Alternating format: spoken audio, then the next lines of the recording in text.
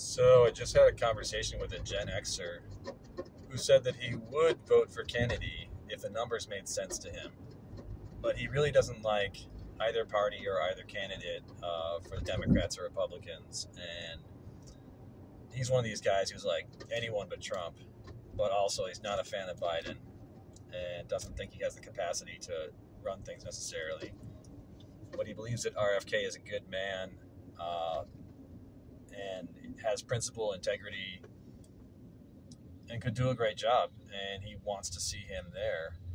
He had trouble believing it. So I talked to him for a while, and I think I was able to sort of give him a little bit of hope about the possibilities as I see them. And it was a good conversation. I'm glad we had it. It makes me want to say that faith is required. The numbers don't have to make sense. Just vote what's in your heart. Be honest with yourself. Don't vote for the lesser of two evils.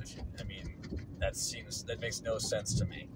And this guy was actually informed on Kennedy. He understood the vaccine stuff. He understood himself and where he sat on it. He knows that Robert Kennedy is not an anti-vaxxer. He just wants to.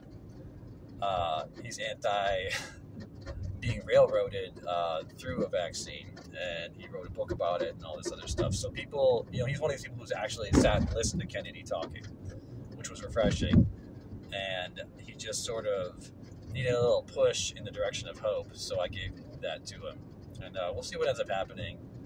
It doesn't necessarily rest on him, but it was an interaction that I had that was meaningful and Kennedy related. Wanted to share. Hope you're having a good day.